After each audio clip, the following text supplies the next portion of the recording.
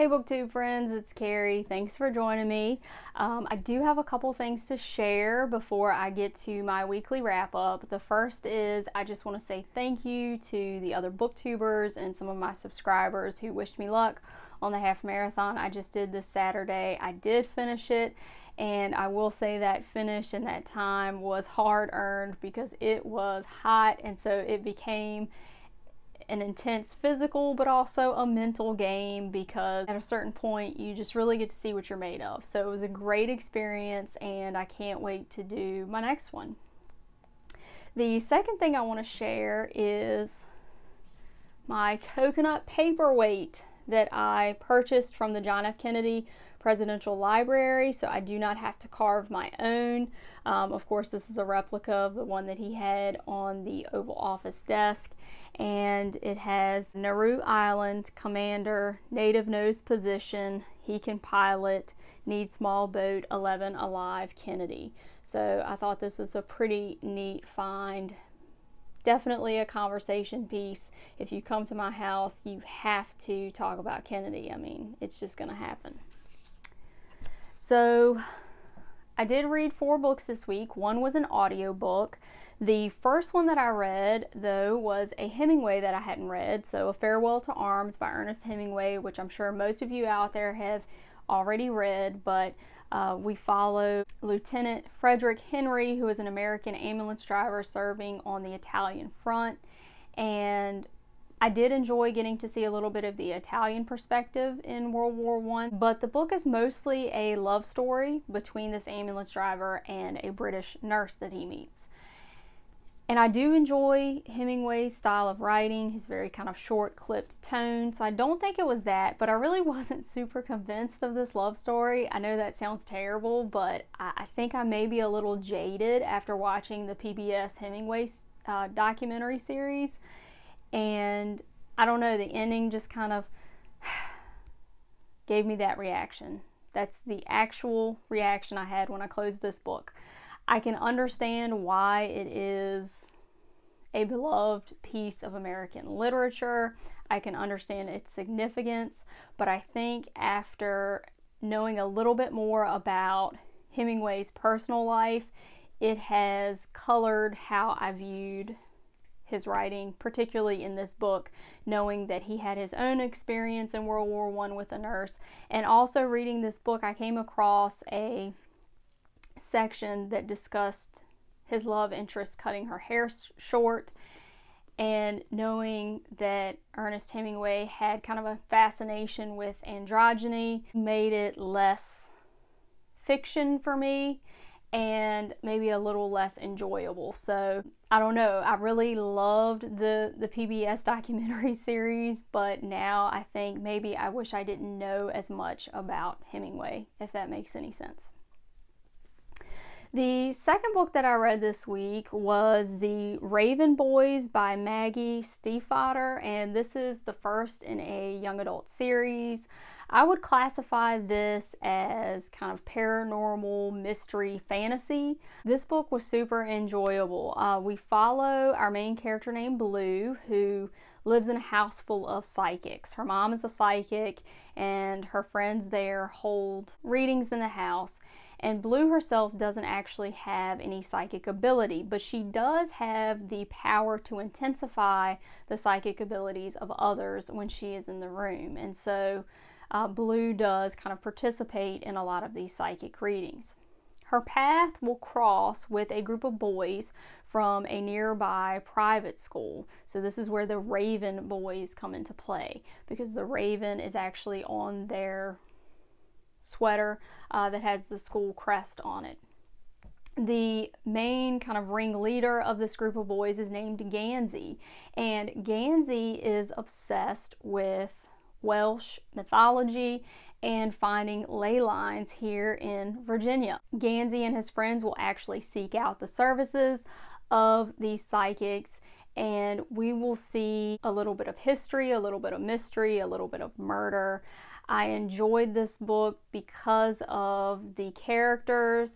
You really have some interesting characters, and I liked the relationship between the boys. It seemed very realistic, and there wasn't too much romance. Sometimes YA can get a little bit corny with the romance, but there wasn't a ton of that in this book. The ending was perfect for me. It set it up for the next story, so I think I will continue this series. I was very impressed with it. The third book that I read this week was 13 Doorways, Wolves Behind Them All by Laura Ruby. And this is what I would classify as a young adult paranormal historical fiction, if that is a thing. In this book, we follow Frankie, who is in an orphanage in Chicago at the start of World War II. Her father is actually alive, but her mother is dead, and her father's new wife doesn't really accept Frankie or her sister Toni, and so they are left in the orphanage. We do get two different perspectives in this book. We also get the perspective of a ghost, and at the beginning of the book, you don't really know the nature of her existence or even her name. So you will see that revealed throughout the story, and you'll also see the stories of this ghost and Frankie intersect in a very interesting way. There are some very interesting ghost characters in this book. In addition to one of our narrators, it gives you some insight into what a German Catholic orphanage in the city of Chicago might look like in the 1930s and 1940s. And when I got to the end of this book, I actually saw that the author based a lot of the story on her mother-in-law's experiences. This is a book really about survival, about vengeance, hardship, love, friendship, and I really recommend this book. I can see why this was a National Book Award finalist. The two different perspectives, you will get used to that. If you just stick with this, I think this one is well worth it. The last book that I read this week was Beautiful You by Chuck Palahniuk, and I don't have the copy of this book. I actually loaned it to a friend already. In this book, we follow our main character, Penny Harrigan, as she is struggling to become an attorney, and she ends up crossing paths with this geek billionaire who owns lots of different technology companies named C. Linus Maxwell. And Maxwell is experimenting with the creation of different personal care products, we'll say. And I will say this book is extremely explicit. It's not for young readers at all. But it was very bizarre, uncomfortable, unique. I just couldn't stop reading it though. I wanted to see where this was going. So in the book, we do find out that Maxwell is seeming to offer this no strings attached sort of self-gratification for people. But in the end, we will see the breakdown of society, and we also see he has his own kind of evil agenda behind this. This book did make me think of modern society and how we are so used to instant gratification through our technology, and how sometimes that can destroy and break down actual relationships that people have. And I know this book is a bit out there for most people, so I can see why it's not for everyone. But when I thought about the premise of this book and what happens in society and in relationships in this book, it really makes you think about some modern issues that we have as well. The ending made me laugh, and it made me scream no, because I just did not want that mental image that the ending of this book gave me. So yeah, very out there, very explicit sort of book, but I have heard that this author excels at the literary gut punch, and that's pretty much what this was. It's very different from everything else that I've been reading, but I have read two pretty bizarre books in the last few months, the other being The Beauty by Aaliyah Whiteley, and now this one. So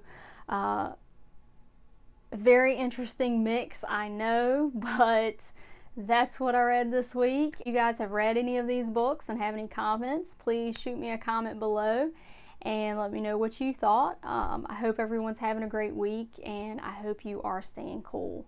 Hopefully I will see you in the next one. Thanks, guys.